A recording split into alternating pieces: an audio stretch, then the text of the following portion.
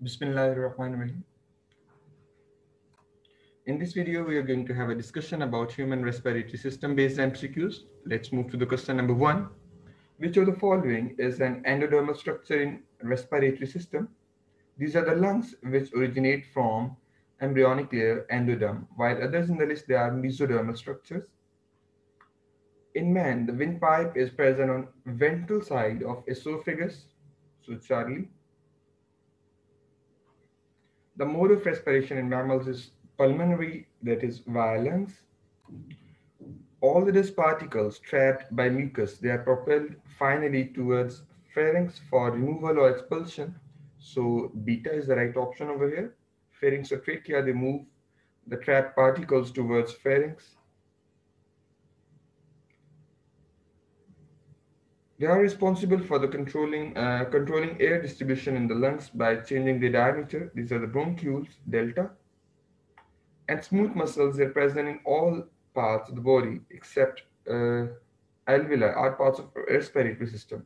Trachea, bronchioles, and bronchi, they are made up of smooth muscles, but alveoli, they don't possess smooth muscles. So right option is delta over here. Number 6, mountain climbers may have difficulty at high elevations because the partial pressure of oxygen is low as you elevate at higher altitude. So alpha is the right option. Number 7, these keep trachea open. These are the cartilage structures, C-shaped cartilage which keeps trachea open. So alpha. Number 8, it is not true about alveoli. Alveoli, they are 0.1 micrometer thick approximately, and they having collagen and elastin fibers. But surfactant is used to decrease the surface tension. So Charlie is the wrong statement over here. And delta, surfactant help to kill bacteria is the right statement with the help of macrophages over there. Apex of lungs extends above the first rib. As you can see in this diagram, that lungs they are extending even higher than the first pair of ribs. So beta. Each hemoglobin molecule can bind with 4 molecules of oxygen because there are 4 heme groups and each heme group can carry 1 oxygen molecule. Which of the following is false about inspiration? Inspiration involves lungs expansion, contraction of diaphragm and intercostal muscles. But we know ribs, they move upward and in outward direction rather than moving inward. So delta is a wrong statement over here for the inspiration.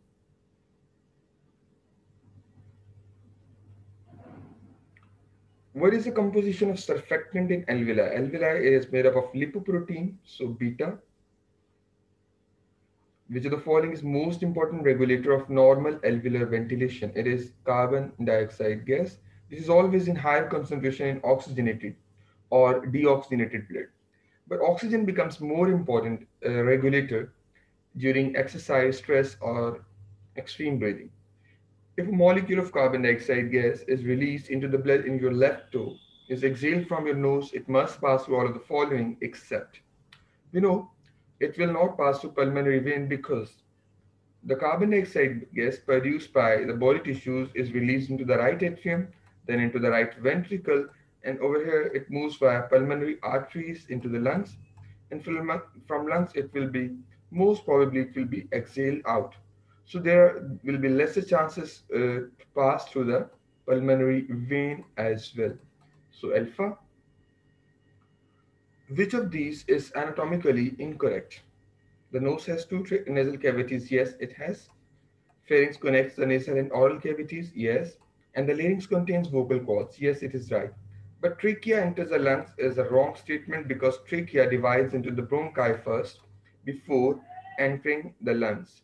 So delta is the answer over here.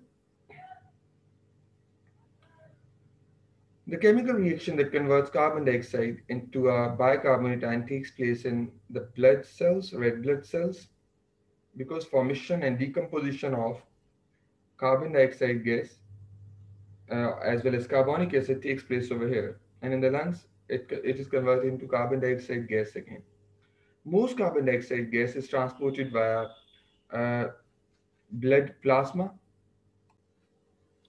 Most of the carbon dioxide gas, it is actually transported via plasma in the form of bicarbonate ions. And for the formation of bicarbonate ions, it must combine with water in red blood cells to form carbonic acid first. So Charlie is the right option over here. If you hold your breath for a long time, body CO2 level are likely to increase and the pH of body fluid is likely to decrease because due to formation of carbonic acid, there will be release of more hydrogen ions. So beta, and we know more hydrogen ion means lower is the pH. Low partial pressure of oxygen in tissues favors the dash of oxyhemoglobin. It will favor dissociation from hemoglobin, so alpha. In human, the respiratory control center is stimulated by carbon dioxide gas, is located in the medulla oblongata. It controls the rate of breathing and is stimulated by hydrogen ion concentration as well. So last one is the right option. That all of these, they are the right statement for control center present in the medulla. If the digestive and respiratory tracts were completely separated in humans, there would be no need of for epiglottis, because epiglottis is for the purpose of prevention of food entering into the trachea. Which of these is a true statement? In lung capillaries, carbonic acid breaks down to carbon dioxide gas and water to release CO2 is the right statement. And which of the following will always be high in concentration in expired air as compared to inspired air? It will be carbon dioxide gas, which is 4%, as compared to 0.04 or 0.03% carbon dioxide gas, which is inhaled.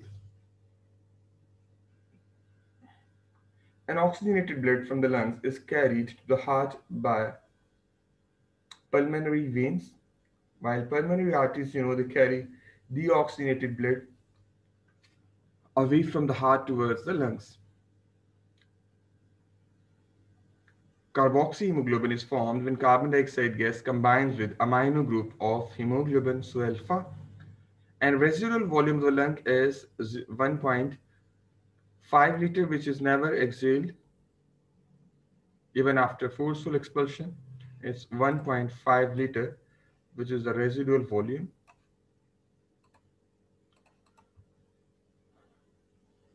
That serves as intermediate compound for the transfer of oxygen from hemoglobin to aerobic metabolic processes of the muscles.